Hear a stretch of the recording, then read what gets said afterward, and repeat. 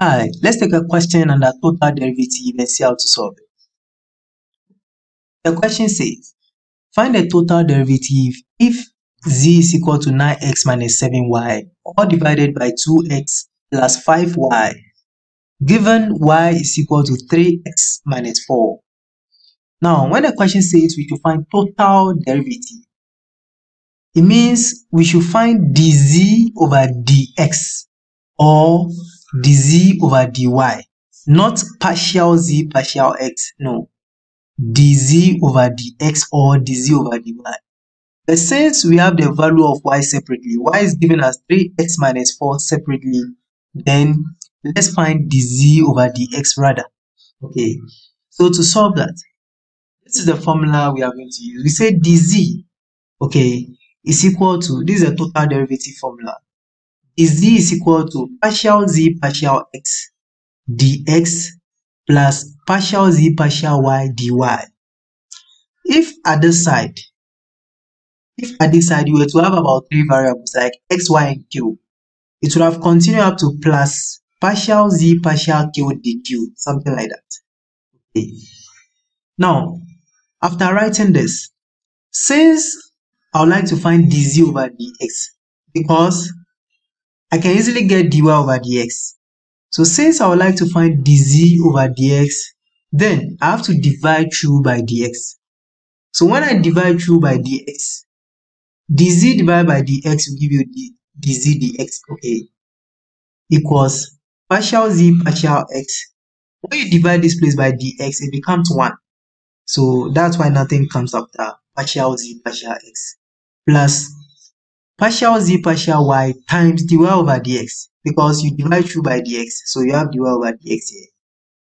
Now the reason I divided through by dx is that so that I can have dy over dx here, okay, because I can easily get dy over dx from this separate equation here.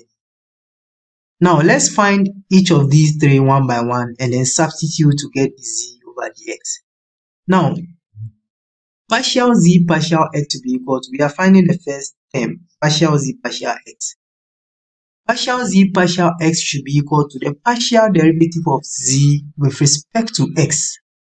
Now, when you look at this function, this equation where z is equal to 9x minus 7y divided by 2x plus 5y, you realize that to differentiate this, the best we can do is to use the quotient rule, okay? And the quotient rule states that we should use vu prime minus, should be a minus, not a plus, minus uv prime divided by what? V square. Okay, that's what we should use. So if that is the case, then what is the v? The v should be the denominator and the u should be the numerator. Okay, so let's substitute that then. Now the v is 2x plus 5y, isn't it? Which is the denominator. And u prime means we should differentiate the numerator, which is u, with respect to x, because we are saying partial z partial x. So when you differentiate the numerator, that is 9x minus 7y, differentiate it with respect to x, you get only 9, right? So we substitute it there. Minus, we also take u. U is the numerator, which is 9x minus 7y. So let's substitute it here as well. Multiplying v prime. V prime means we should differentiate the denominator with respect to x. So when we differentiate the denominator 2x plus 5y with respect to x, we get 2 only. Okay, but x has a degree of 1 as an exponent. So we get 2. So we substitute here as well. All divided by v square. What are v? Our v is 2x plus 5y, isn't it? So we say 2x plus 5y squared. Now, to simplify this, partial z partial x will be equal to 9 times 2x should give you, that should give you 18x. Okay. Then positive 9 times positive 5y should give us positive 45y. Then positive 2 times positive 9x should give you positive 18x. Then multiply by the negative outside the bracket here. It gives you negative 18x. Then positive 2 times negative 7y should give you negative 14y. Multiply by the negative outside there, it gives you positive 14y. All divided by 2x plus 5y squared. Now, this negative 18x can cancel this positive 18x. That is 18x minus 18x is 0. Then 45y plus 14y will give us what? That will give us 59y. So it should give us 59y divided by 2x plus 5y squared. So partial z partial x is equal to 59y over 2x plus 5y all squared. Then let's also find partial z partial y, because the first one here is partial z partial x. So to get partial z partial y, we are still using the quotient rule.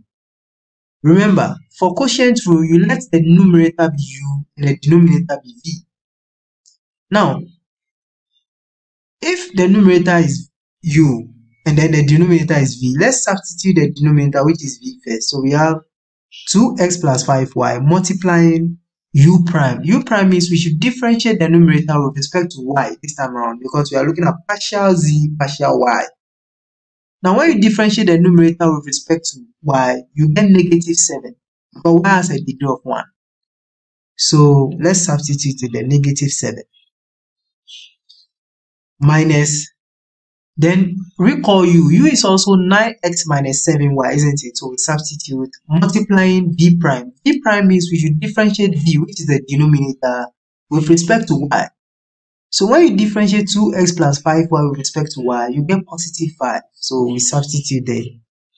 All divided by v prime. Our v is 2x plus 5y, then we square it.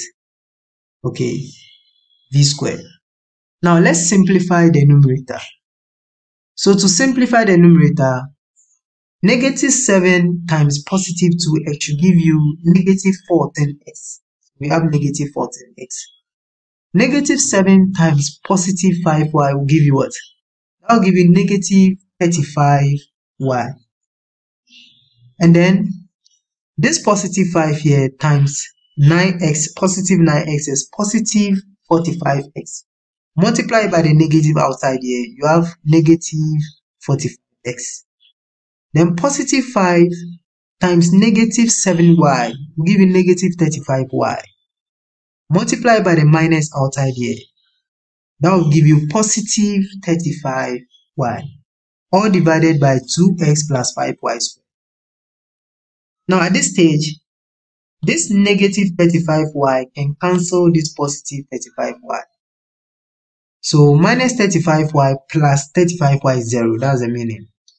And then minus 14x minus 45x should give you minus 59x. Okay. Divided by the denominator, which is 2x plus 5y squared. So now we know partial z partial x, and we also know partial z partial y. Now we are left with dy dx, and we can easily get dy dx from this equation. So let's find out also. So dy dx should be equal to, it means differentiate y with respect to x. This one we use d because there's only one variable at the independent side, so it's a total derivative straight. Okay, so dy dx should be equal to, x has an exponent of 1. When we subtract 1 from that exponent, it becomes 0. X exponent 0 is 1, and 1 times 3 is 3. So dy over dx is equal to 3. So now we know partial z partial x, we know partial z partial y, and we know dy over dx. So we can substitute into this to get dz over dx. So dz over dx will be equal to, now what was partial z partial x? It was 59y over 2x plus 5y all squared. So we substitute. Plus partial z partial y is also negative 59x over 2x plus 5y squared times dy over dx, which is 3. So the z over dx will be equal to 59y over 2x plus 5y all square plus, when this 3 multiplies 59x, negative 59x, you give you negative 177x. Then we divide by 2x plus 5y squared.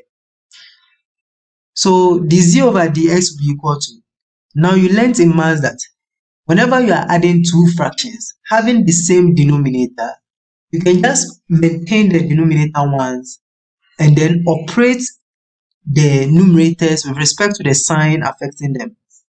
So we say 2x plus 5y squared at the denominator, okay, and then we add the exponents. So that will be 59y plus negative 177x, and that will give us 59y minus 177x. So the z over dx is equal to 59y minus 177x, all divided by 2x plus 5y squared. Okay, so that's the final answer to this. In the next video, we take another practice question and see how to solve it. Thank you.